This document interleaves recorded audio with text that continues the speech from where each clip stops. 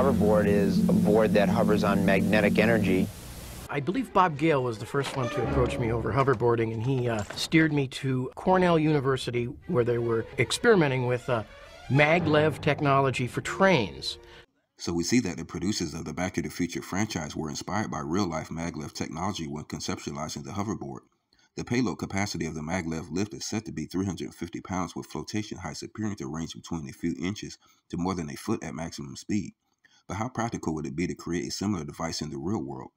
Attaching two 5.5-inch diameter coils to a full-scale props mock hover engines shows the feasibility of using Maglev to float a board of these dimensions. Dropping the board into the aluminum plate demonstrates the same springiness and maneuverability as displayed in the movie. So the action of Maglev force is certainly feasible. But what about energy?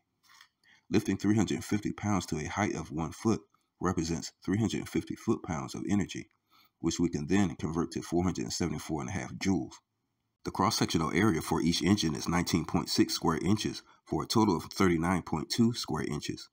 But would it be possible to focus the needed amount of energy within the relatively small cross-sectional area of the 5-inch diameter engines? We might arrive at an answer in looking into the physics of permanent magnets. Magnets store potential energy within their magnetic fields. We can surmise that a rare earth neodymium magnet of the same 19.6 square inch area and 3/4 inch thickness would be extremely powerful. In fact, a preliminary search reveals that a N42 magnet of 5 inches diameter and nearly 1 inch thickness possesses a pulling force of about 780 pounds. Its repelling force would be comparable, as the repulsive forces of magnets are only marginally weaker than their attraction forces. Thus, we can reasonably theorize that more than enough energy could be generated and/or stored within the spaces of the hover engines to lift 350 pounds to a considerable height.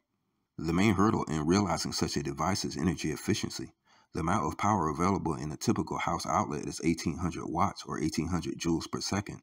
If a device utilized this amount of power for 10 seconds, there would be an energy consumption of 18,000 joules, nearly 38 times the energy required to lift 350 pounds to a height of 1 foot.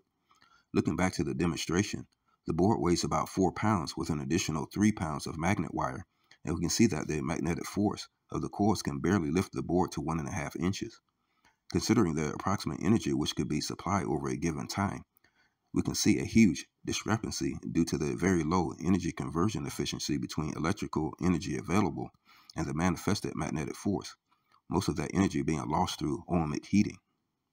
If we could devise methods several orders more efficient than coiled wires to generate magnetic fields, we could develop very practical hovering devices.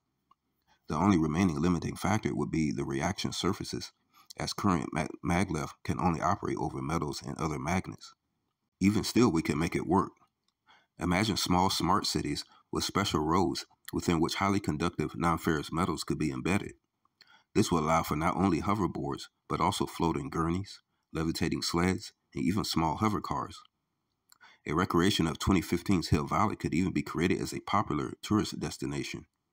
Just one example of the continuing cycle of bilateral inspiration between fiction and reality.